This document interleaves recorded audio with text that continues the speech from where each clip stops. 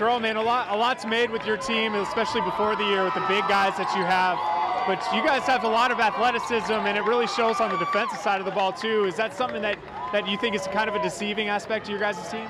Yeah, a lot of people. We have a lot of size and a lot of athletic guards that can jump and really fast and quick to get steals on defense to make great plays on the offensive end. Early on, everybody knows we've got great big guys, including with Gabe and Devin, and Clay's been out, but I mean Josh Avalos and Colson have been tough on the inside, and then we've just been waiting for our wings to step up, and they've done a great job all year long working, and now they're showing that they're getting the experience, and they've been playing well for us. Two-sport guy.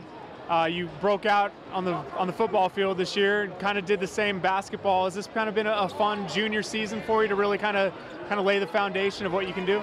Yeah, it was a great football season with all my friends, and bringing it onto the basketball court with all my friends that I hang out with every day. It's so fun. It was a great junior year. When you have a great kid like that, great athlete, I mean, he can step on the baseball field right now and do that. I mean, you give him any type of ball, and he's going to do that. I mean, that's just the kind of kid he is. Got offered by NAU recently. I think other schools are on your radar. When they see you on the basketball card, or they know that you play basketball, do the two-sport thing, is that something they say they like in you and like for you going forward? Yeah, they say they like my athleticism because I can play multiple sports, and they like how I can jump and I can run, and I'm durable. On the basketball court, what's this team doing right when you guys are winning?